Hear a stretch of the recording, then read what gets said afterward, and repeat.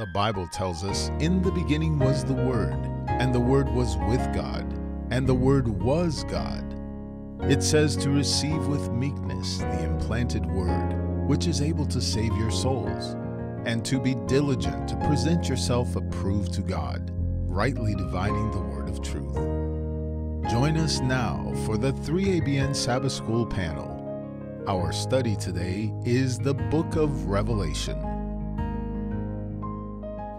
Hello and welcome to 3ABN Sabbath School panel. I'm Jill Morikone, and we are so excited that you have joined us for a study of the Book of Revelation. We are on lesson number 6, the sealed people of God. We just came out of the 6 seals, and it's almost as if John takes an interlude when we get to Revelation chapter 7. At the end of the 6th seal, before we even break open the 7th seal, we do this little interlude, and I'm excited about our study today. I want to encourage you to go to the website if you would like your very own copy of the quarterly. That's absg.adventist.org. That stands for Adult Bible Study Guide.adventist.org, or you can always visit your local Seventh-day Adventist church. Let them know that 3ABN sent you, and they would be happy to give you a quarterly, and you could join a discussion group yourself. I want to introduce our panel at this time. To my left is Pastor Ryan Day, and my sis, Shelley Quinn, and another sis, we're so glad to have you here, Yvonne Lewis Shelton, and then Pastor John Lomacang, our pastor here at the church. It's a privilege to open up the Word of God with each one of you, and thank you for the time you put into studying and preparing and praying over it, and I know the Lord is going to bless this lesson in a special way. Sure. Before we go any further, we want to go to the Lord in prayer. And Yvonne, would you pray for us here today? Father God, we just thank you so very much for the privilege of opening up your word and learning more about the revelation of our blessed Savior, Jesus Christ.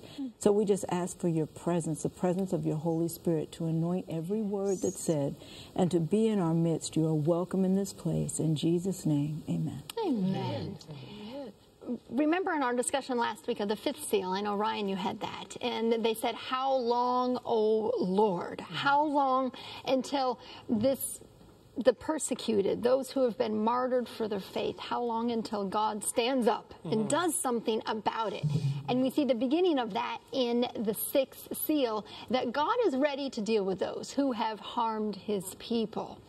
The 6th seal brings us all the way up until the moment just before the second coming of Christ. We see that. I want to pick that up actually in Revelation 6 verse 17, the last verse of Revelation 6, and then we're going to jump into Revelation 7.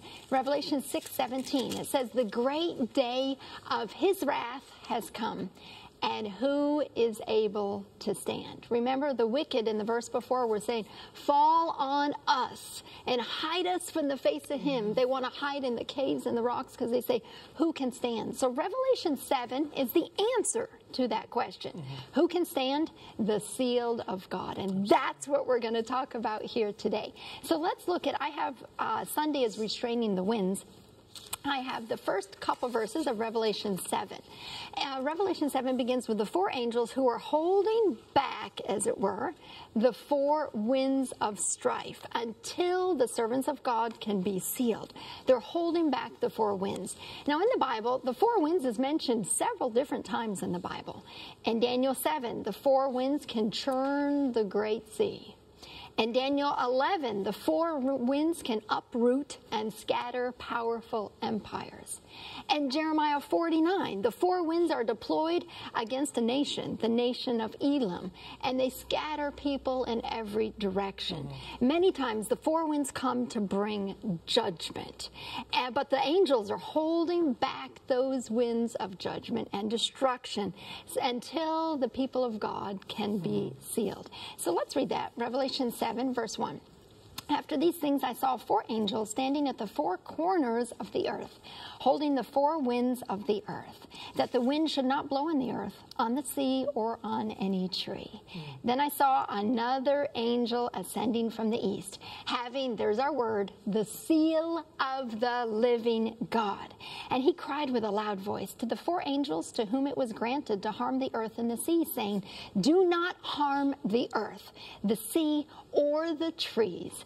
till we have sealed the servants of our God on their foreheads. So we're talking today about the seal. What is the seal? I want to talk about the purpose of the seal and preparation for the seal. Because if we're going to be able to stand, and the only way we can stand is to be sealed, I want to know how I can be sealed, because that's important. Yes. We want to look at the purpose and the preparation. But before we do that, I just want to touch on one thing. There's actually two different sealings mentioned in the Word of God. There's a sealing, I call it the seal of salvation. We're going to talk about that in Ephesians chapter 1. After we accept the Lord Jesus Christ and make him Lord of our life, what happens? We are sealed with the Holy Spirit of promise. So we'll look at that.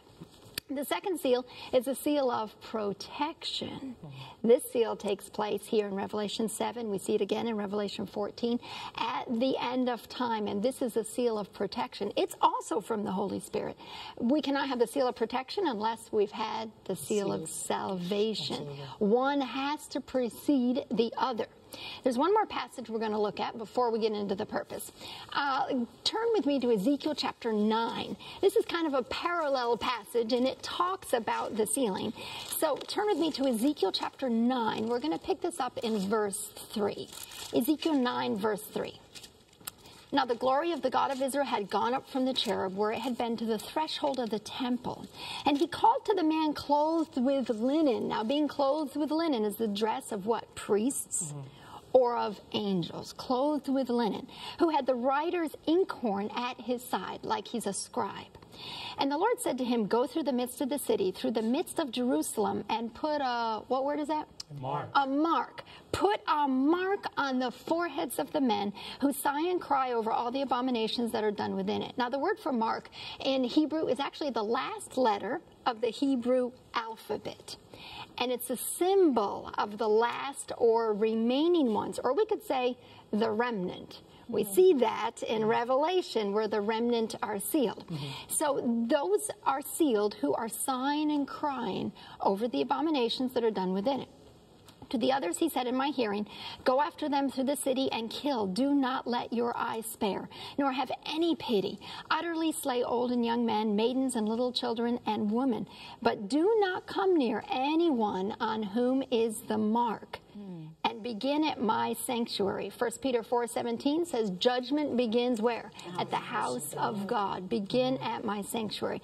This reminds me almost as if, remember the children of Israel the night before, the Passover, and here's the sign on the doorposts, indicating to pass by. So this seal, this mark, saves them from the destruction that is to come. So let's look at the purpose and preparation for the seal. The purpose of the seal, I think it has three purposes. First, it's identification and ownership. It shows who we belong to. Second, it's allegiance. It shows who we serve. And third, it's protection. So let's look at the seal is identification and ownership. It identifies the owner or organization. Think about Haman. He took the king's signet ring, and what did it show? That he had authority. It showed that he was acting on behalf of who? The king. Animals are branded, showing that someone else owns them.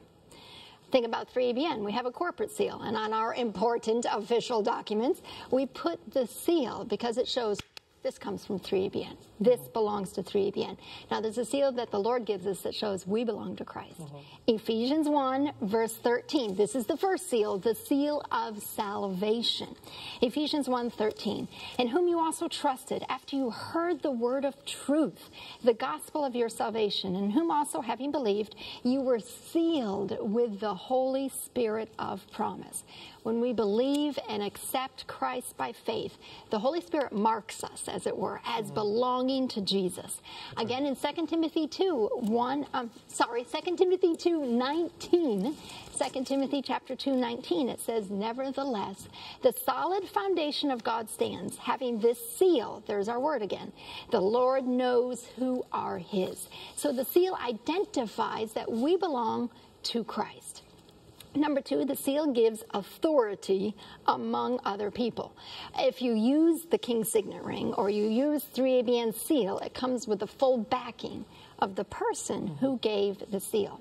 Ephesians 1:14, we just read verse 13, but the very next verse says, who is the guarantee of our inheritance? Who's that? The Holy Spirit is the guarantee of our inheritance until the redemption of the purchased possession, to the praise of his glory. He is the guarantee of our inheritance. The word in Greek, guarantee, is an earnest, like you would pay earnest money if you were making a down payment on a house or a partial payment. And to me, it's the Holy Spirit saying, I've got you. Right. I've got you. Amen. You are mine, and I will complete this process in your life. I will bring you to that place where you can stand at the end without any sin in your life, because I'm the one who does that work in you. The seal shows our allegiance, whom we serve. It says in Revelation 7, verse 4, I heard the number of those who were sealed, 144,000. So the sealed are the 144,000. Now in Revelation 14:1, it says, John looked and saw the Lamb on the Mount Zion, with him 144,000 who had the Father's name in their forehead. So if the sealed are the 144,000 and the 144,000 have the Father's name in their forehead, that means the sealed represent the Father. The sealed obey, serve, and follow the Father. They have given him their full allegiance. Amen. Finally, the final test will be over the keeping of God's commandments. We know especially the fourth commandment. The Sabbath was a sign of God's people in biblical time. At the end of time, it's a sign of loyalty, worship. Whom will we worship? And the Sabbath is a sign of that. That a great quote in the lesson from Last Day Events, page 220, that the seal of God is not a visible mark. It is a settling into the truth, both intellectually and spiritually, so that we cannot be moved. So who shall be able to stand? We will not be shaken. We will not be moved in the winds of doctrine, in the deception, in those final climatic events, because we are sealed. It gives us protection. Protection against the four winds. Protection against the great day of his wrath. So the purpose of the seal, it identifies that we belong to Christ. We're sealed the first time, the seal of salvation, when the Holy Spirit gives that to us. Then we're sealed again at the end of time. This is a seal giving us authority. It's a seal that shows our allegiance and that we have committed ourselves fully to the Lord Jesus Christ. It's a seal with protection against what's to come. And finally, the preparation for the seal. The end times will be a time of extreme testing, of trial, of temptation and spiritual warfare, of battles from within and without, battles with selfishness, stubbornness, and sin, winds of doctrine that are going to be blowing. Immorality will be rampant. Deception will be everywhere. If it is even possible, the very elect will be deceived. God's commandments, especially the fourth one, will be under attack. So what does God want us to do? Open up your heart to him right now. Accept him as Lord and Savior of your life. Receive the seal of the Holy Spirit. When you accept him, you receive that first sealing, the seal of salvation. And then choose to study his word. Choose to walk in obedience to all of his commandments. And he will seal you that final time just before the close of probation and Jesus comes. Ryan. Amen. Praise the Lord. Thank you. You set that up very well for this passage that I'm going to take on now, which is actually discussing the mysterious number of this 144,000. When I traveled on the road for many years with Amazing Facts Ministry doing evangelism, this is probably one of the most asked questions I got, which was in reference to the 144,000. Is it a literal number? Is it a symbolic number? Who are these people who are sealed, this 144,000? So we want to cover that. We want to look at that at this moment. And, you know, this particular passage is the perfect example of this symbolism that we're talking about. Because while there's tons of symbolism we know all throughout the book of Revelation, perhaps in no other passage than this one here is it put on display better than Revelation chapter 7.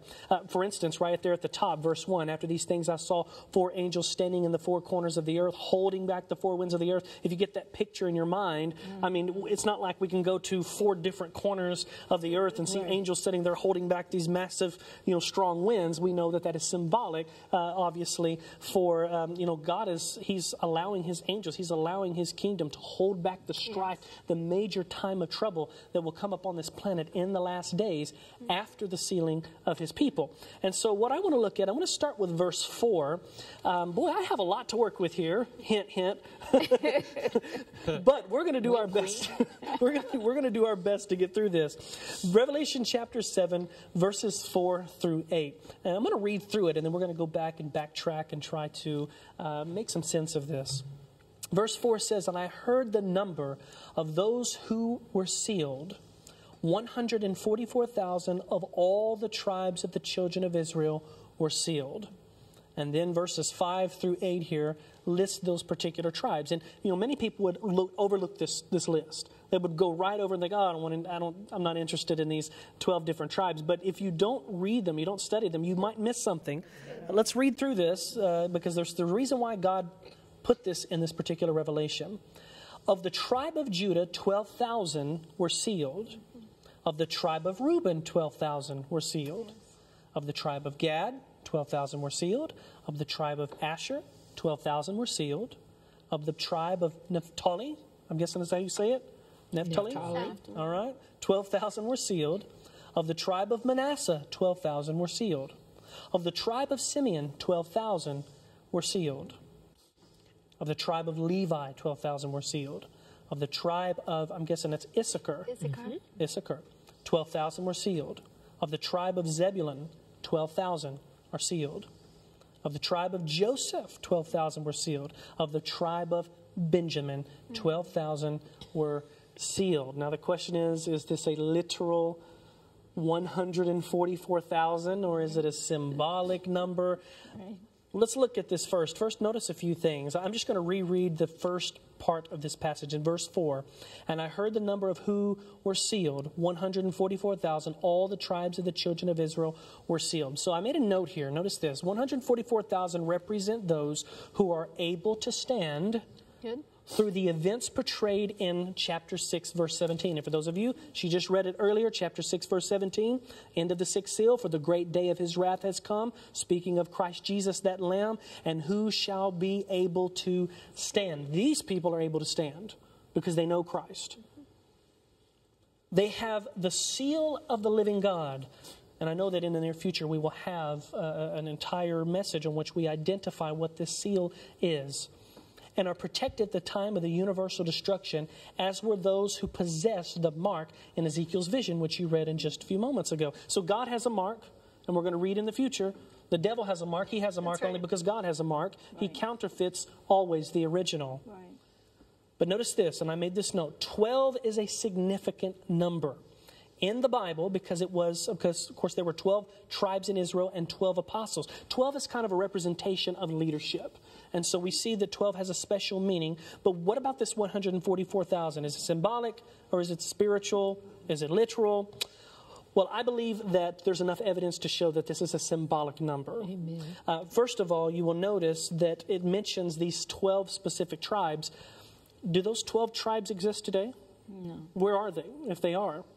Obviously, those 12 tribes do not exist today in our time. So there's some symbolism being communicated here. Also, if you notice, and I'll probably come back to this in just a few moments, but if you compare the actual list here mentioned in Revelation chapter 7 to the original list provided in the book of Numbers and in the book of Ezekiel, you will see that it's not the exact same list. That's right. There's actually 2 that are omitted from this list in Revelation that are included in the list in Ezekiel and in Numbers. We'll come back to that in just a few moments.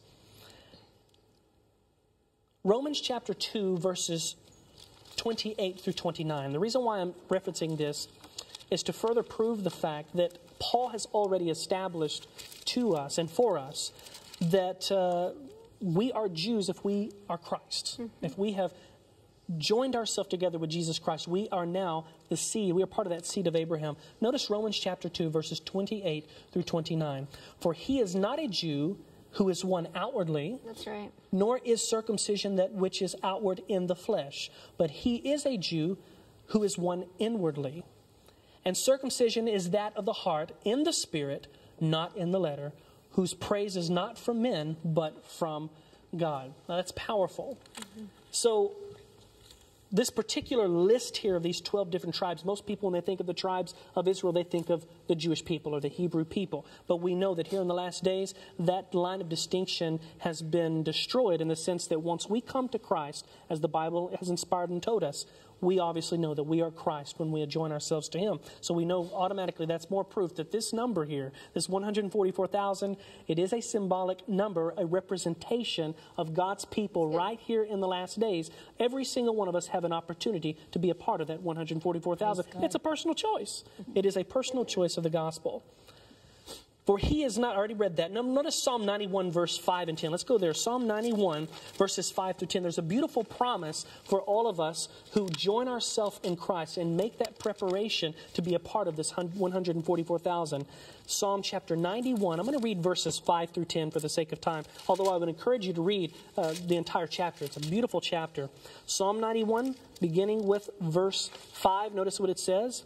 You shall not be afraid of the terror by night, nor of the arrow that flies by day, nor of the pestilence that walks in darkness, nor of the destruction that lays waste at noonday. 1,000 may fall at your side and 10,000 at your right hand, but it shall not come near you. Only with your eyes shall you look and see the reward of the wicked.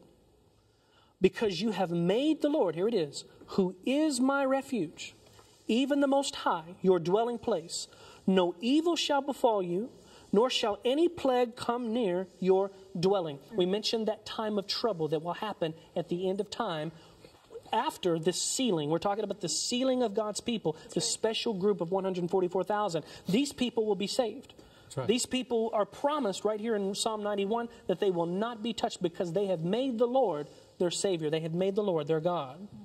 Let's look at Revelation chapter 7, verse 5. And we're going to actually continue on through because I have a little time, but I'm going to show you something here really quickly about these individual tribe names. Each one of these tribe names means something, okay? Good. There's a message in each one of these tribe names, okay? Check this out. Judah, do you know what Judah means? It means, I will praise the Lord, all right? Notice the next one in the list here in Revelation 7. Reuben means, He has looked on me. Gad, He means given good fortune. Asher means happy am I. Okay, notice there's just something here. It's beautiful. Naphtali means for my wrestling. Manasseh means God is making me forget. Simeon means God hears me. Yes. Levi means and is joined to me. Issachar means He has purchased me. Zebulun means a dwelling. Joseph means God shall add to me. And Benjamin means the son of His right hand. Now, I just want to quickly, because I have a few seconds here. So you'll notice if you look at the original list in Revelation chapter 7 here, you'll notice that the tribe of Dan is removed. And the reason why that's the case is the tribe of Dan fell into apostasy. Now, if you look at the original list in Genesis chapter 49, while the tribe of Dan is mentioned, you'll notice in this list it's not because it was replaced by Manasseh. So all of the other original are there. And I think that's a pretty cool thing. I didn't notice that before. But I also want to just really quickly read this last little thing very quickly. If you sum up all of what each name means, Asher, Naphtali, all of the 12 tribes' names, notice what message you get when you sum up what all of their names mean. I will praise the Lord. He has looked on me and given good fortune. Happy am I for my wrestling. God is making me forget. God hears me and is joined to me. He has purchased me a dwelling. God shall add to me the son of His right hand. That's powerful. There's like a nice little encrypted message right there. Amen. Thank you so much, Ryan. What an incredible study of the 144,000. We're going to take a short break. We'll be right back.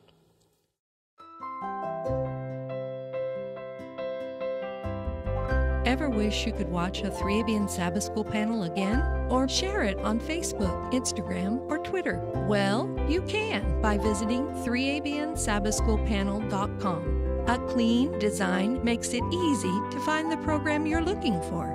There are also links to the Adult Bible Study Guide so you can follow along.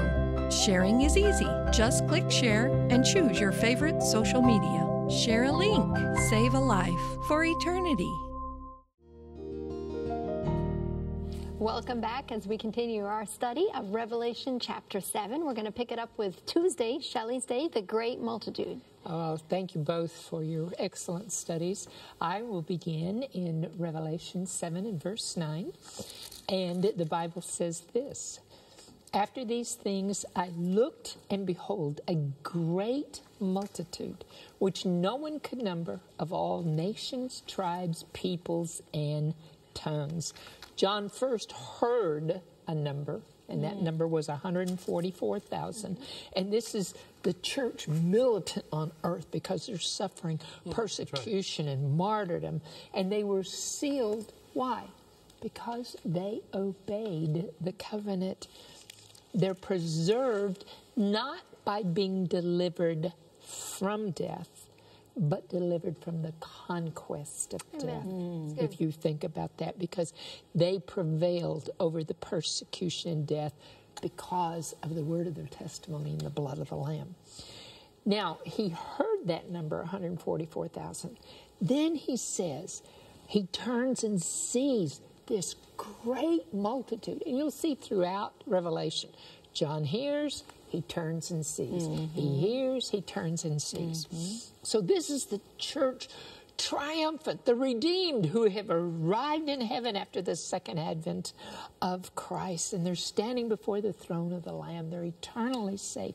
Every nation, tongue, tribe, and people. The worldwide universal church is represented here. So it mentions, this is interesting, that the 144,000 are sealed. But it doesn't mention that the great multitude is sealed. And that's most likely because they are the same group. So they've already been sealed here on earth. Now they're receiving their inheritance. Let's look at verse 9. And they are standing before the throne and before the Lamb, clothed with white robes, with palm branches in their hands.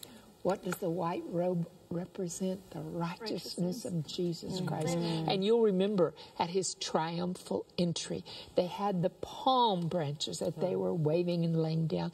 This was a sign of victory. So what we're seeing here, both the white robes and the palm branches are signs of victory and joy.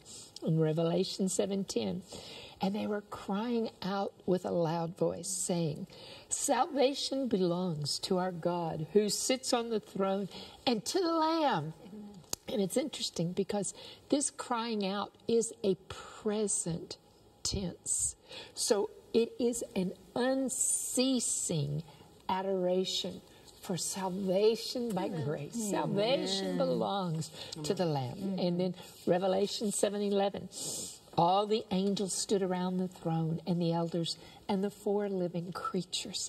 And they fell on their faces before the throne and worshiped God, saying, Amen, blessing and glory and wisdom, thanksgiving and honor and power and might be to our God forever and ever.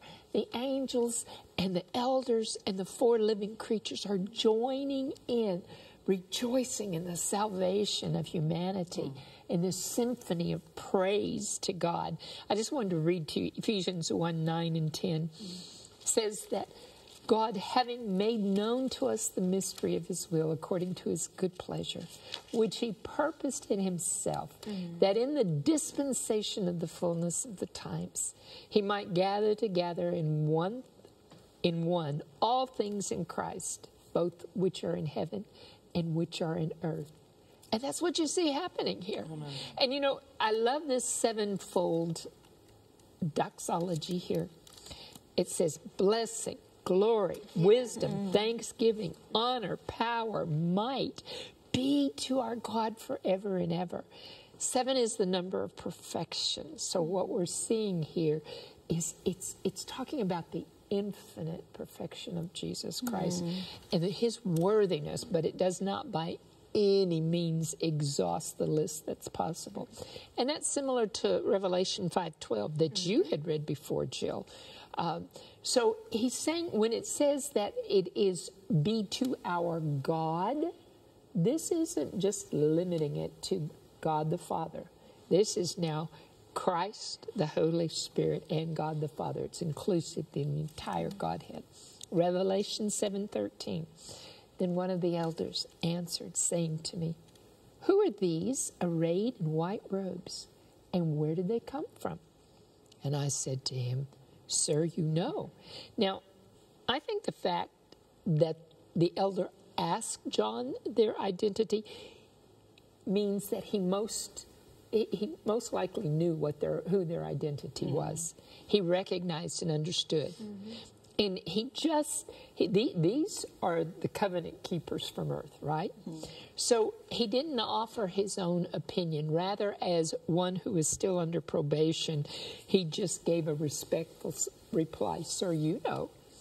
And then verse 14 he says, "So he said to me, these are the ones who came out of the great tribulation and washed their robes and made them white in the blood of the Lamb." From the dark background of persecution, the church has suffered intense persecution beginning in John's day and throughout the Middle Ages, and even we'll see in the greatest tribulation toward the end of the earth. And in my opinion, as humble as I'll say this humbly, I think tribulation here is probably the tribulation of all the church history, not just talking about the end. But we see this great multitude, and it's mentioned again, the great multitude in Revelation 19:1. It says, "I heard a loud voice of a great multitude in heaven saying, Hallelujah, salvation and glory and honor and power belong to the Lord our God." So again in Revelation 19:6, the voice of the great multitude saying, "Hallelujah, for the Lord God omnipotent reigns. Let us be glad and rejoice and give glory, for the marriage of the Lamb has come. His wife has made herself ready." So this crowd in heaven is composed of all those who've remained faithful to God from the beginning of time and throughout all generations. You know, no true believer ever needs to worry about being excluded from this group, because we are all included. And when it says that their robes were made white in the blood of the Lamb, this is referring to the redemptive works of Christ. They washed their robes, is an undeniable reference to the conversion of their saints and their obedience to the gospel. So even though salvation is by grace through faith, obedience is how we wash our robes. You know, this is something that we need to think about. Christ provides the means of redemption, but it requires people to appropriate the blessings of it through obedience. There's many, many New Testament passages that stress the human response to salvation. So here, as praise is being offered to the Lord, it's interesting, there's no mention of what they had done in obedience. It's only the blood of the Lamb, because salvation from the penalty of sin, it doesn't matter. You can obey from now till the cows come in. And you know what? Obedience isn't going to save you. It is only the blood of the Lamb that can remove the stain of sin. White symbolizes his perfection and his righteousness that is imputed to us. So let me read this to you real quickly. This comes from the comments in the Quarterly. "John sees the great multitude, those who came out of the great tribulation, washed their robes, made them white in the blood of the Lamb." And this is the special group of people who, no matter what, despite their struggles that they went through, they have stayed faithful to Jesus. That's right. A faithfulness that's symbolized by their being covered in the robes of his perfect righteousness. And this great theme of salvation by grace appears no matter who these people are, whether they are a literal 144,000 that are saved at the end of time, or if it's everybody. Their only claim to salvation and eternal life on the new earth is because of the blood of Jesus Christ. Amen. Amen. Thank you, Shelley. That is so beautiful. You know, We have so much to be grateful for. Amen. And to be thankful for the blood of Jesus, which washes away our sins and his righteousness, not our own. Amen. My lesson is Wednesday's lesson, and it's those who follow the Lamb. And let's take a look at Revelation 14. I need to tell you, I have the privilege of studying Revelation with on a program called Salvation and Symbols and Signs. A very popular program. Yes, praise the Lord. And I would be remiss if I did not mention that. And if you want a more in-depth study of Revelation, because it's hard to get everything in 10 minutes, you can go and watch on YouTube, youtube.com/D2D Network TV. And we have study guides available as well. SalvationSymbols.tv. So I needed to mention that quickly. So let's turn to Revelation 14, and let's talk about those who follow the Lamb. Let's read verses 1 through 5. Then I looked, and behold, a Lamb standing on Mount Zion, and with him 144,000, having his Father's name written on their foreheads. And I heard a voice from heaven like the voice of many waters, and like the voice of loud thunder. And I heard the sound of harpists playing their harps. They sang, as it were, a new song before the throne, before the 4 living creatures and the elders. And no one could learn that song except the 144,000 who were redeemed from the earth. These are the ones who are not defiled with women, for they are virgins. These are the ones who follow the Lamb wherever he goes. These were redeemed from among men, being firstfruits to God and to the Lamb.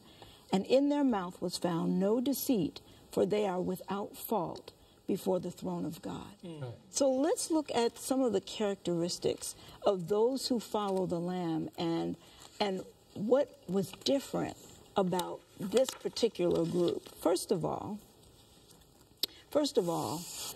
they sang a new song that no one could sing except the 144,000. This new song, them singing a new song, this represents an experience that they had that was different from anybody else. No one else could sing this song because the 144,000, the redeemed of the Lord, had their own experience, a unique experience. Isaiah 51:11 says, "So the redeemed of the Lord shall return and come to Zion with singing, with everlasting joy on their heads. They shall obtain joy and gladness. Sorrow and sighing shall flee away." Amen. So the redeemed of the Lord shall return to Zion with singing. The 144,000 are the redeemed of the Lord, and therefore, again, not a literal number, because it's the redeemed from all ages that are on Mount Zion, standing there with the Lamb. You know, it's interesting to me that we had, in Revelation 13, we had these 2 beasts, one coming up from the sea, one coming up from the earth. The one coming up from the earth spoke, it looked like a lamb. It had 2 horns like a lamb, but spoke like a dragon. It seemed lamb-like. It seemed harmless. But in Revelation 14, we actually have the Lamb of God, who was being followed. The sheep was actually the shepherd, right? So the Lamb, we're following the Lamb of God, who had redeemed us with his blood. There's a lot of symbolic language here. So in verse 4, it says, they were not defiled with women. Now, the Bible uses women and alludes to women as it pertains to spirituality. So there is the pure church. The woman represents the church. The pure church as represented in Revelation 12:1, or the harlot as represented in Revelation 17:5. 2 Corinthians 11:2 says, "For I'm jealous for you with godly jealousy, for I betrothed you to one husband, that I might present you as a chaste virgin to Christ." Again, symbolic language depicting Christ's relationship with his people. So here we have, when it says they were not defiled with women, they are virgins, it merely means that they had not apostatized. They were belonging to Christ, to the Lamb. Now, if this were literal, it would mean that the 144,000 were just 144,000. It would mean that they were men, just men. And it would mean that they had never had any kind of experience with women. They were virgins. So we know that this is, again, symbolic language, and it's showing the relationship between Christ and his church. To be a virgin spiritually and symbolically is to be among those who are led by the Spirit, who are not deceived by the false Christ, by Satan and his false prophets. It's a spiritual comparison that indicates the faithfulness of the 144,000. So they weren't contaminated by the false doctrines of the harlot of Babylon. Also, it says here in verse 4, they follow the Lamb wherever he goes. That means they have unquestioning loyalty. That's right. That means they have followed him. They will go through thick and thin following the Lamb because he's their Savior, right, because he is their deliverer. Jesus said in John 10:27, my sheep hear my voice, and I know them, and they follow me. So the Lamb actually also represents the incarnation of God. In verse 4 also it says, they are redeemed from among men, being the first fruits to God and of the Lamb. Now, what in ancient Israel, the first fruits were the harvest, the best of the best, the harvested fruits that were given to God as an offering. The first fruits were your best fruit. Then the second fruits, you know, the first fruits were taken into the temple. Then the second fruits you ate yourself. So this is the 144,000. It's saying are the first fruits. They're first fruits to God and to the Lamb. Jeremiah 2:3 says, Israel was holiness to the Lord, the first fruits of his increase. James 1:18 says, of his own will he brought us forth by the word of truth, that we might be a kind of first fruits of his creatures. We are the first fruits. And what does it say in Revelation 14:14? Then I looked, and behold, a white cloud, and on the cloud sat one like the Son of Man, having on his head a golden crown, and in his hand a sharp sickle. What's he going to do with that sickle? He's harvesting the first fruits. Come on now. We are going to be saved by Jesus Christ. He's coming with that sickle to harvest the first fruits. And that's us. We are the redeemed of the Lord because we have given our hearts to Jesus. And so he is going to take us with him. So I have just a few more minutes. I want to talk about how, well, first of all, the last characteristic is they have no guile. And we need to cover that. No deceit or falsehood, for they are faultless before the throne of God. The 144,000 is not a group that's faultless because of themselves. That's right. It says that in Jude 24. Christ is able to keep us from falling and to present us faultless before the presence of his glory with exceeding joy. So we are not standing there faultless because of something on our own. We have the blood of Jesus and the power of the Holy Spirit to make us victorious over sin. We don't want to fall into spiritual fornication. What is that? It's disloyalty and unfaithfulness to God. What are some ways that we can be unfaithful? Disregarding his laws. The law of God is a transcript of his character. And so when we disregard his laws, we're disregarding God. See Deuteronomy 28, verse 20. And I'll just have you read that on your own because I don't have that much time. I wish I did. The next one is when we don't give God proper time and focus. Jeremiah 18:15 says, because my people have forgotten me, they burned incense to worthless idols, and they've caused themselves to stumble in their ways from ancient paths, to walk in pathways and not on a highway. So when we don't give God his proper time, we're disregarding him. We also can allow relationships and problems to interfere with our relationship with God. That's good. God has given us a way. We are to walk in it, and we can be, by His grace, the redeemed of the Lord. Amen. Amen. This lesson is getting just deeper and deeper and deeper and deeper, and it's beautiful because Revelation, you have to dive into it to be able to find out the substance to it. I said that most of Christianity might enjoy water skiing. Well, here we like deep sea diving. That's good. That's the way Revelation demands that you put on oxygen. Yes. Because you cannot go under the surface and survive without the Holy Spirit guiding your mind. Thank you, all of you, for laying the foundation. And Sis, Yvonne, you've touched on some of the things that are also in my lesson for salvation to our God and to the Lamb. A couple of things I want to point out, because there's so many beautiful parallels brought out in this study. I mean, they're just everywhere. You can't get away from them. We talked about Revelation chapter 7, where the 144,000 are introduced. And then we see the multitude that no one could number. The 144,000 representing those who had no guile in their mouth.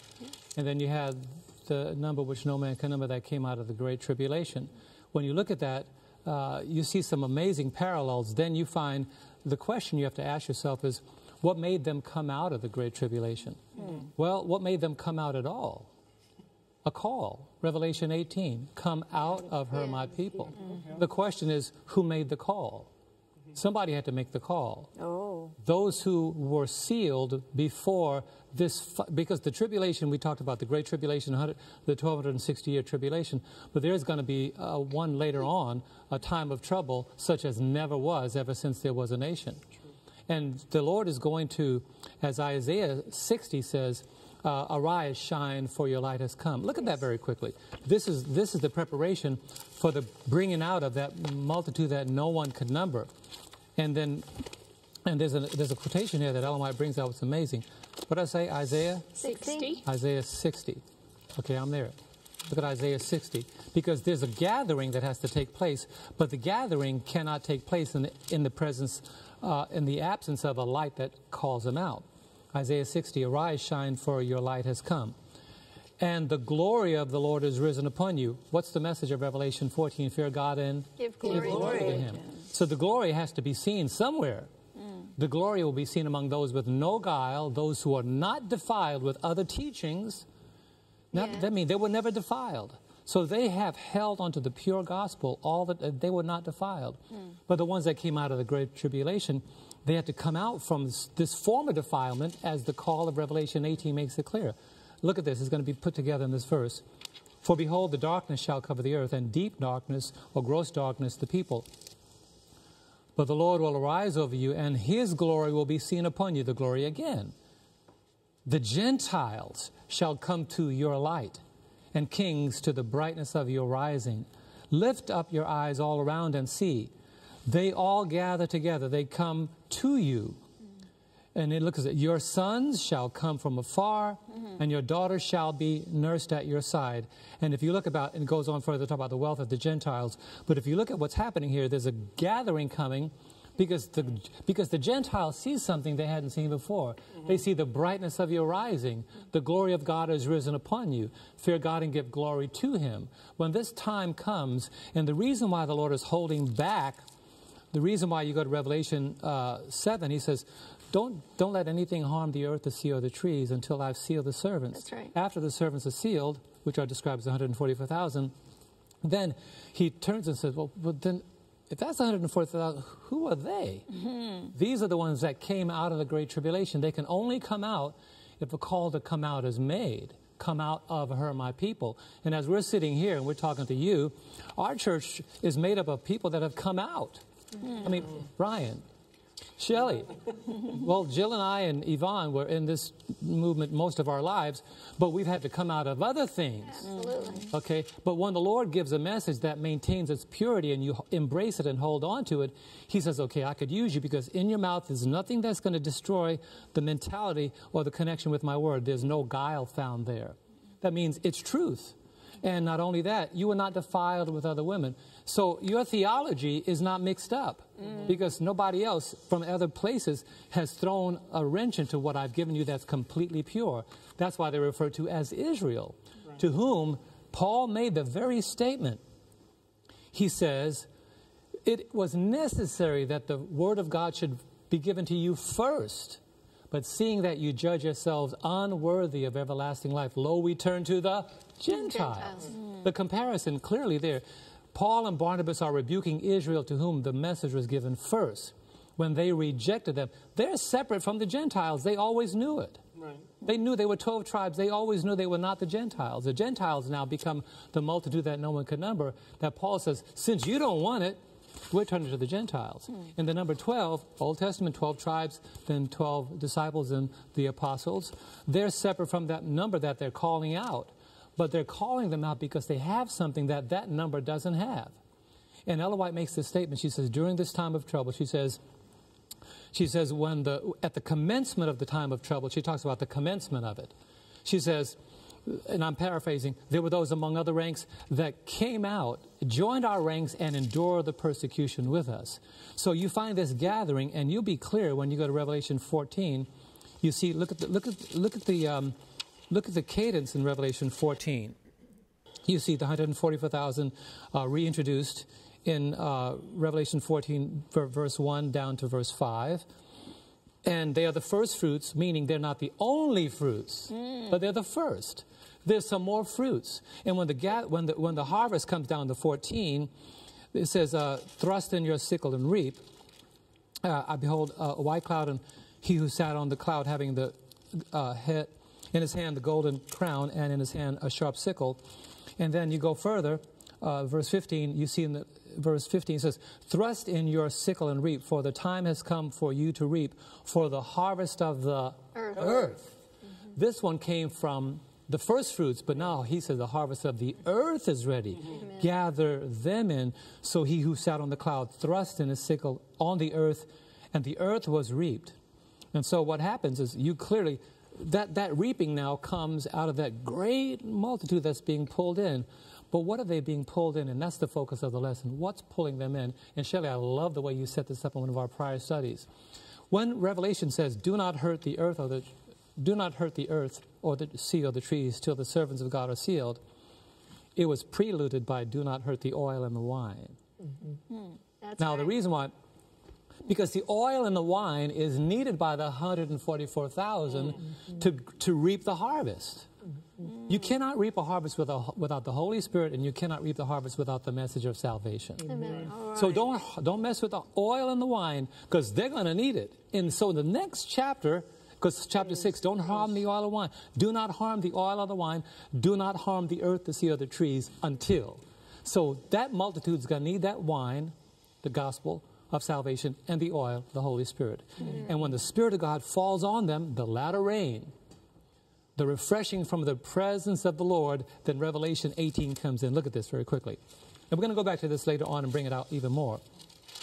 But this is why the gospel message, which is the focal point of this one, it says, Revelation 18, verse 1, and after these I saw another angel coming down from heaven having great authority, and the earth was what? Illuminated with his glory. For the harvest of the earth to be reaped, the earth has to be illuminated with the glory of God. How is that? How is the glory of God illuminated in the earth?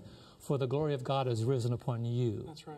The glory of God is risen upon his people, and because his people are all over the world, the glory of God illuminates the earth through his people. Thus we get the quotation, when the character of God is fully reproduced in his people. So this character is what's illuminating the earth. What is the character revealing? The saving message, the saving grace of Christ, the character of Christ. It's being revealed so that the earth, now seeing that, redemption is extended to the final multitude that have not heard it to this particular point. People are embracing it. They're coming out of Babylon. They're coming from all the places where the women prior in Revelation 17, they were defiled by those women. But now they hear the truth and they're coming out. And then you get the scene in Revelation 14. They're all standing on the sea of glass. And they're all proclaiming. And listen to this. Nearest the throne, this is from Ellen White's writings, nearest the throne are those who were once zealous in the cause of Satan, but who, plucked as brands from the burning, have followed their Savior. Next are those who perfected character in the midst of falsehood and infidelity, who honor the law of God. And it says, beyond is the great multitude which no one can number, of all nations and kindreds and peoples. Their warfare is ended, all of them together now. Their victory is won. The palm branches is a symbol of the triumph, the white robe, and the emblem of the righteousness of Christ, which is now theirs. Everybody has the righteousness of Christ, which comes through the final proclamation of the gospel. Amen. Thank you so much, Pastor John and Yvonne and Shelley and Ryan. What an incredible study. What a privilege to be part of the people of God in these last days. Yeah. What a privilege to be part of the 144,000. And that number is not, as we talked, it's symbolic, but it's not elusive. It's not like you have to sit and pine and say, I'll never be part of that number. Every one of us can have the privilege, if we accept Jesus as Lord and Savior of our lives, if we allow His Holy Spirit into our hearts, He is the one who will change us. We have just a few moments left, and I want to give each one of you an opportunity to share a thought on your lesson or just something about the lesson in general. Yeah, absolutely. You know, as I'm hearing all this incredible information that is real, that is legitimate, straight from the book of Revelation, you know, it shows me and teaches me that none of us have an excuse to be lost. Christ has done everything that He can to communicate His love and His compassion and all that He has for His children. And, you know, my prayer for myself and for my brothers and all of us is that we will humble ourselves and pray and seek Him now, that we might be saved and stand confident at His appearing.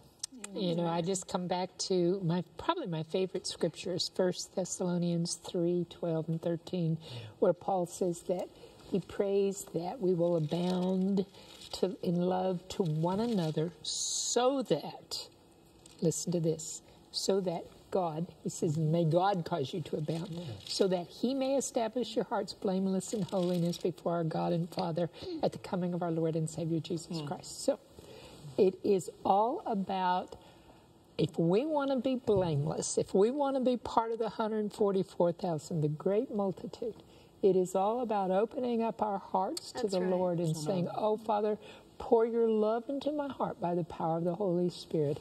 And love will do no wrong to its neighbor, and love will obey Jesus. Amen. Amen.